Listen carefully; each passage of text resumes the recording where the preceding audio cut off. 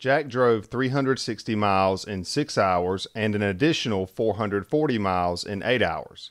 What was Jack's average speed over the course of the whole trip, round to the nearest tenth if necessary? Now let me show you the most common mistake I see with this problem. What I see students do, and this is not correct, is they'll find the average speed of each one of these separately first. For example, 360 miles divided by 6 hours, the average speed for this portion alone is 60 miles per hour. 360 miles divided by 6 hours is an average speed of 60 miles per hour. Then I'll see students work this one out, 440 miles divided by 8 hours. That portion alone right here is an average speed of 55 miles per hour. And then what I'll see students do is they'll add these two together, 60 plus 55, those two average speeds that we just found, and then they'll divide those by 2. Now we do see 57.5 as an answer choice, but that is not correct. Now this may not make sense, but this is kind of like GPA. When you take a certain class that has, say, 1 credit hour, and then you take another class that has 3 or 4 or 5 credit hours, those classes with a higher number of credit hours hold more weight in regards to your overall GPA. So basically that 1 credit hour class, less time, does not hold as much weight on your GPA as a class that has more time or more credit hours. The same thing applies here.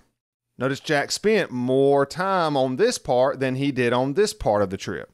But here is how you do it, and it's actually pretty quick.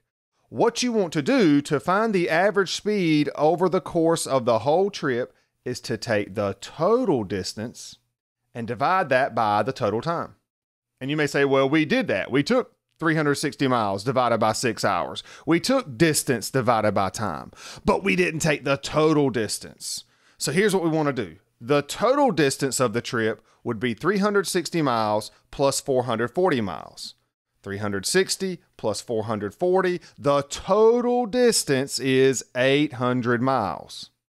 And we want to divide this by the total time, not each time individually.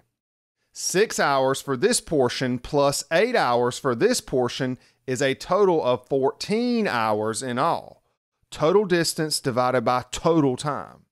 So let's take the 800 divided by 14, and Jack's average speed is somewhere around 57.1 miles per hour for the entire trip. And as you can see, that is our answer right there. Sure, that is close to 57.5 miles per hour, but as I showed you at the beginning, I showed you the wrong way of doing this, which led to this incorrect answer here.